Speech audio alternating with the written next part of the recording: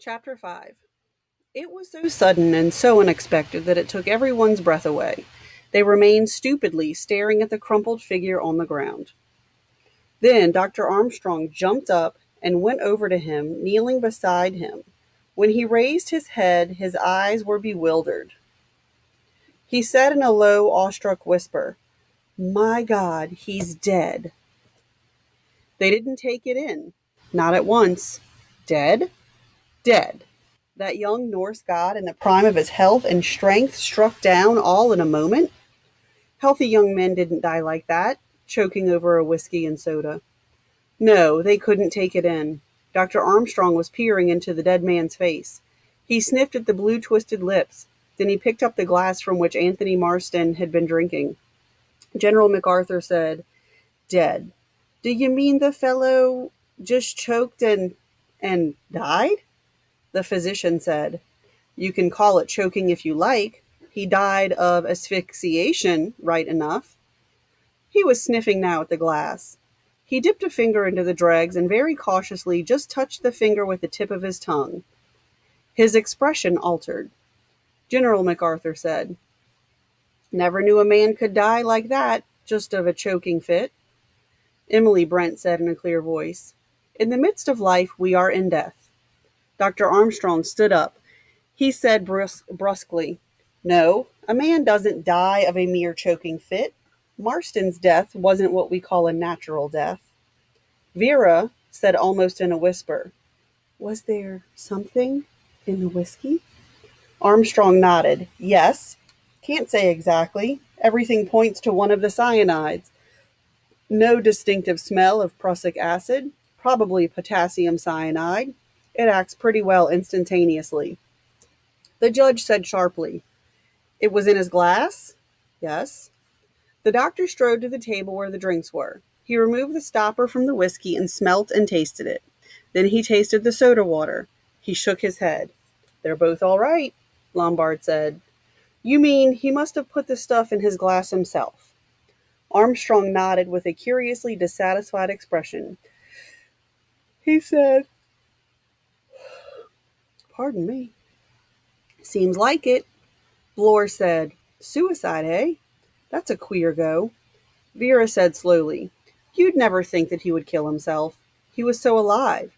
He was, enjoying himself. When he came down the hill in his car this evening, he looked, I can't explain."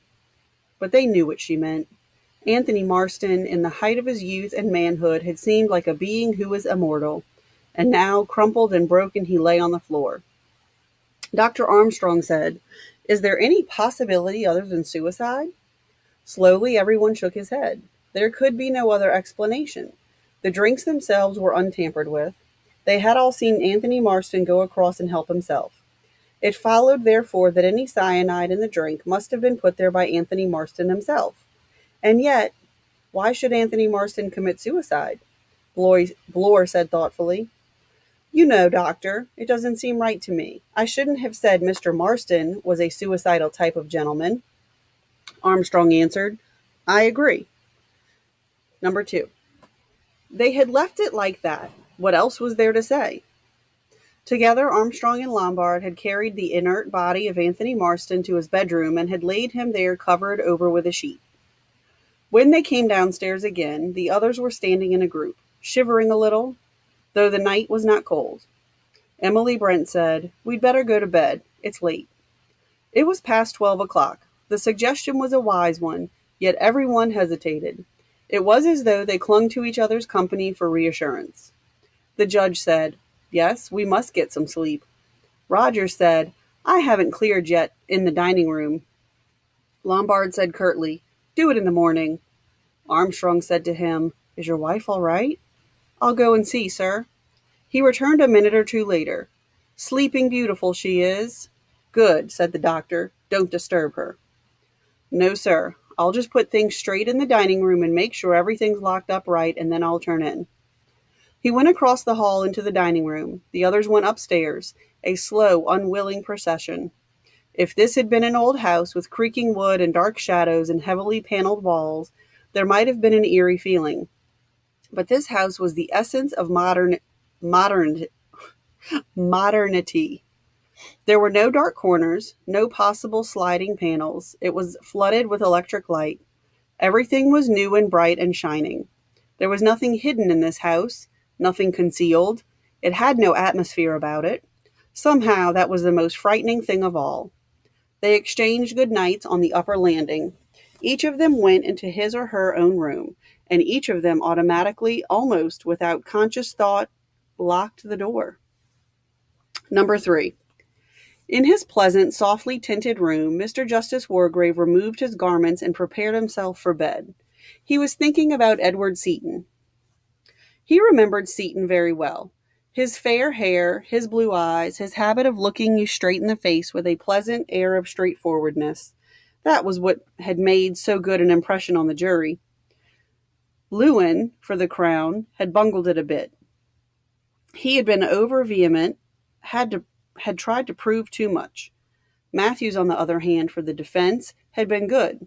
His points had told, his cross-examinations had been deadly. His handling of his client in the witness box had been masterly. And Seaton had come through the ordeal of cross-examination well.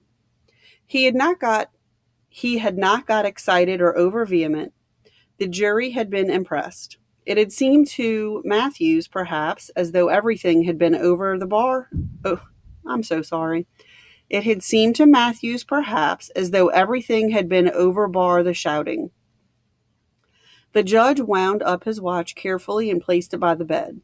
He remembered exactly how he felt sitting there, listening, making notes, appreciating everything, tabulating every scrap of evidence that told against the prisoner. He'd enjoyed that case. Matthews' final speech had been first class. Lewin, coming after it, had failed to remove the good impression that the defending counsel had made. And then had come his own summing up. Carefully, Mr. Justice Wargrave removed his false teeth and dropped them into a glass of water. His shrunken lips fell. It was a cruel mouth now, cruel and predatory.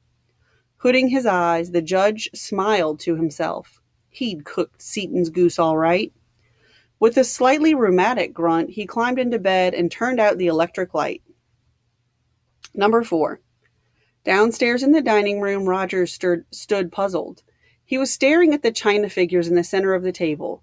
He muttered to himself, "That's a rum go. I could have sworn there were 10 of them." Number 5. General MacArthur tossed from side to side. Sleep would not come to him. In the darkness, he kept seeing Arthur Richmond's face. He'd liked Arthur. He'd been damned fond of Arthur. He'd been pleased that Leslie liked him too. Leslie was so capricious. Lots of good fellows that Leslie would turn her nose up at and pronounce dull. Dull, just like that. But she hadn't found Arthur Richmond dull. They'd gotten on well together from the beginning. They talked of plays and music and pictures together. She teased him, made fun of him, ragged him. And he, MacArthur, had been delighted at the thought that Leslie took quite a motherly interest in the boy. Motherly indeed. Damn fool not to remember that Richmond was 28 to Leslie's 29. He'd love Leslie. He could see her now. Her heart-shaped face, her dancing deep gray eyes, and the brown curling mass of her hair. He'd loved Leslie, and he'd believed in her absolutely. Out there in France, in the middle of all the hell of it, he'd sat thinking of her, taken her picture out of the breast pocket of his tunic, and then he'd found out. It had come about exactly in the way things happen in books. The letter in the wrong envelope. She'd been writing to them both, and she'd put her letter to Richmond in the envelope addressed to her husband. Even now, all these years later, he could feel the shock of it, the pain. God, had it hurt. And the business had been going on some time. The letter made that clear. Weekends, Richmond's last leave. Leslie and Arthur. God damn the fellow. Damn his smiling face, his brisk, yes, sir, liar and a hypocrite, stealer of another man's wife. It had gathered slowly, that cold, murderous rage.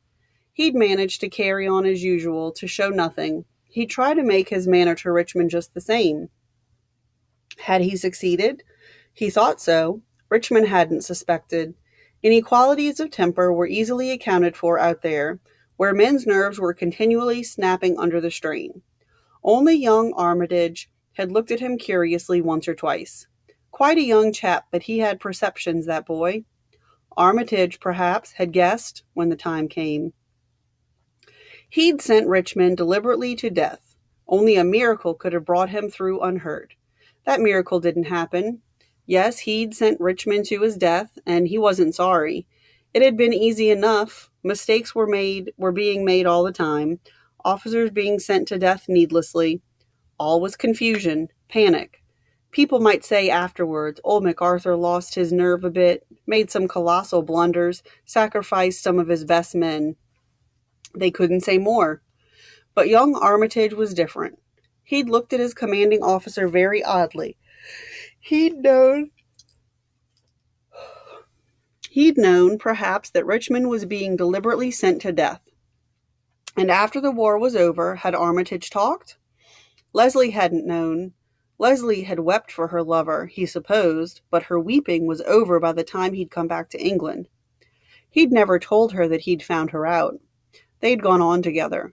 Only somehow she hadn't seemed very real anymore. And then, 3 or 4 years later, she'd got double pneumonia and died. That had been a long time ago. 15 years, 16 years. And he'd left the army and come to live in Devon. Bought the sort of little place he'd always meant to have. Nice neighbors, pleasant part of the world. There was a bit of shooting and fishing. He'd gone to church on Sundays, but not the day that the lesson was read about David putting Uriah in the forefront of the battle. Somehow he couldn't face that. Gave him an uncomfortable feeling. Everybody had been very friendly. At first, that is. Later, he'd had an uneasy feeling that people were talking about him behind his back. They eyed him differently somehow, as though they'd heard something, some lying rumor. Armitage? Supposing Armitage had talked? He'd avoided people after that, withdrawn into himself. Unpleasant to feel that people were discussing you. And all so long ago, so purposeless now. Leslie had faded into the distance, and Arthur Richmond too. Nothing of what had happened seemed to matter anymore. It made life lonely. Lonely, though. He'd taken to shunning his old army friends. If Armitage had talked, they'd know about it. And now this evening, a hidden voice had blared out that old hidden story. Had he dealt with it all right? Kept a stiff upper lip? Betrayed the right amount of feeling, indignation, disgust, but no guilt, no discomfiture? Difficult to tell. Surely nobody could have taken the accusation seriously. There had been a pack of other nonsense, just as far-fetched. That charming girl. The voice had accused her of drowning a child. Idiotic. Some madman throwing crazy accusations about. Emily Brent, too. Actually, a niece of old Tom Brent of the regiment. It had accused her of murder. Anyone could see with half an eye that the woman was as pious as could be. The kind that was hand in glove with parsons. Damn curious business, the whole thing. Crazy, nothing less. Ever since they had got there. When was that? Why, damn it, it was only this afternoon. Seemed a good bit longer than that. He thought, I wonder when we shall get away again. Tomorrow, of course, when the motorboat came from the mainland. Funny, just this minute he didn't want much to get away from this island, to go back to the mainland. Back to his little house, back to the troubles, the worries. Through the open window, he could hear the waves breaking on the rocks, a little louder now than earlier in the evening. Wind was getting up, too. He thought, peaceful sound, peaceful place. He thought, best of an island is once you get there, you can't go any further. You've come to the end of things. He knew suddenly that he didn't want to leave the island. Number 6. Vera Claythorne laid in bed, wide awake, staring up at the ceiling. The light beside her was on. She was frightened of the dark. She was thinking, Hugo, why do I feel you're so near to me tonight? Somewhere quite close. Where is he really? I don't know. I never shall know. He just went away. Right away. Out of my life. It was no good trying not to think of Hugo. He was close to her. She had to think of him to remember. Cornwall. The black rocks, the smooth yellow sand, Mrs. Hamilton stout, good-humored, Cyril, whining a little always, pulling at her hand. I want to swim out to the rock, Miss Claythorne. Why can't I swim out to the rock? Looking up, meeting Hugo's eyes watching her. The evenings after Cyril was in bed, come out for a stroll, Miss Claythorne. I think perhaps I will. The decorous stroll down to the beach, the moonlight, the soft Atlantic air, and then Hugo's arm round her. I love you. I love you. You know I love you, Vera. Yes, she knew, or thought she knew. I can't ask you to marry me. I've not got a penny. It's all I can do to keep myself. Queer, you know, once for 3 months I had the chance of being a rich man to look forward to. Cyril wasn't born until 3 months after Maurice died. If he'd been a girl. If the child had been a girl, Hugo would have come into everything. He'd been disappointed, he admitted. I hadn't built on it, of course, but it was a bit of a knock. Oh well, luck's luck. Cyril's a nice kid. I'm awfully fond of him. And he was fond of him, too. Always ready to play games or amuse his small nephew. No rancor in Hugo's nature. Cyril wasn't really strong. A puny child, no stamina. The kind of child, perhaps, who wouldn't live to grow up. And then, Miss Claythorne, why can't I swim to the rock? Irritating, whiny repetition. It's too far, Cyril. But Miss Claythorne... Vera got up. She went to the dressing table and swallowed 3 aspirins. She thought, I wish I had some proper sleeping stuff. She thought, if I were doing away with myself, I'd take an overdose of Veronal, something like that, not cyanide. She shuddered as she remembered Anthony Marston's convulsed purple face. As she passed the mantelpiece, she looked up at the framed doggerel. 10 little Indian boys went out to dine. 1 choked his little self, and then there were 9. She thought to herself, it's horrible, just like us this evening. Why had Anthony Marston wanted to die? She didn't want to die. She couldn't imagine wanting to die. Death was for the other people. Okay, so that's the end of this chapter. But I want you to think about that poem. Let me see if I can find it real quick and refer to the poem to refresh our memories on the order of these, the Indians. Okay. So, 10 little soldiers going out to dine. 1 went and choked his little self, and then there were 9. 9 little soldier boys sat up very late. 1 overslept himself, and then there were 8. So, somebody's going to oversleep. 8 little soldier boys traveling to Devon. 1 got left behind, and then there were 7. So we're going to see if our story follows our 10 little soldiers poem. So far it has. They all went to dine, and then 1 choked. All right, see you guys next chapter.